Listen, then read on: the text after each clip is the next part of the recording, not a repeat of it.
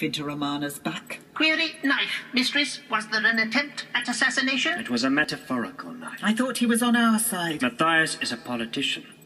He's on no one's side but his own. Like you. I'm a spy, not a politician. That means even I don't know whose side I'm on. That is silly. Maybe. But it feels safer that way. And while you feel safe, Romana is in chains being put to the torture. Correction, Mistress. Torture is forbidden under the law. What is it, K9? All presidential decrees and legislation since relative date 17/11/901.557 have been rescinded and annulled. What does that mean? It means they annulled Romana's presidency. Or a large part of it, since... Let me see. Since the moment of Pandora's escape from the Matrix. Thank you, K9. Well, what can we do?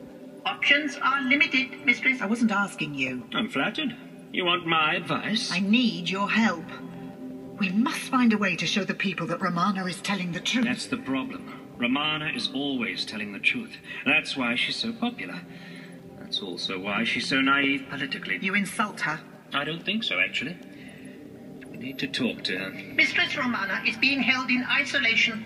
No visitors permitted. Then we will break in. No. We must use their own weapons against them. Politics and the law. What use are these? According to the Constitution, they cannot deny Romana access to her legal counsel and their assistant. A what? A lawyer, Mistress. A qualified individual versed in all legal matters pertaining to Gallifreyan legislation and legal precedent. I will be Romana's lawyer. Is that your plan? Good grief, no. You think I'm mad? What if it comes to trial? Can you defend her?